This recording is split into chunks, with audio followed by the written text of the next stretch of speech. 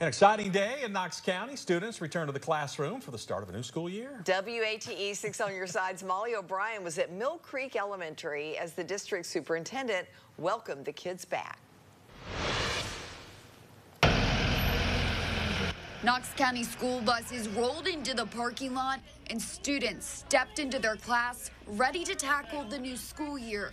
This is kind of our Super Bowl, right? This is the start of it all and the work that we do, and it's great to see so many people and families and smiling faces today. Staff and officials greeting the kiddos at Mill Creek Elementary. The elementary school opening up for its first year for students in pre-K through second grade.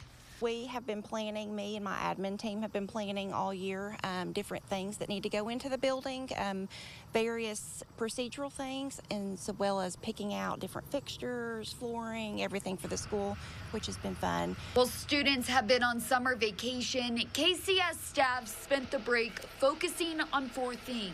All of our work's been centered around foundational skills, having great educators in every room, every school, really building that career empowerment and preparation and success for every student. And the nerves aren't just something students experience.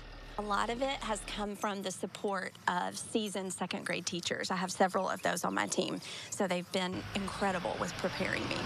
Dr. Reiswig emphasizes to parents their staff is prepared to tackle the 2023-24 school year. That's kind of been our laser focus this summer through trainings and just preparing buildings and preparing for security and safety. We had a press conference last week on that. So all those things, so the summer actually went by pretty quick as we got ready for the fall.